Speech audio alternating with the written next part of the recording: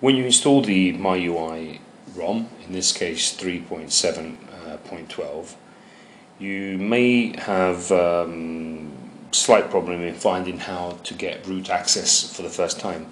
So what you need to do is you need to go to the second page once you've installed it and go into the System and Settings folder, and then click on the Permissions application and click on Root.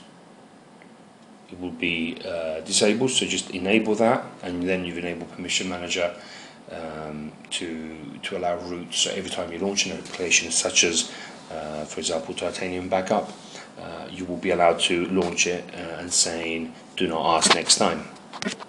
The other tip I wanted to give you on this video was the notifications. At the very top of my device you can see I've got the carrier, my swipe pad, the recording application, 3G, mail, Llama profile running.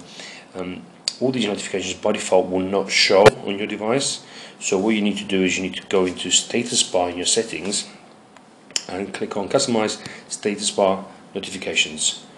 This will be turned on by default, and then you can tailor make it to say which ones can be shown, but I prefer to have it disabled so that all the notifications that are coming in are going to be displayed.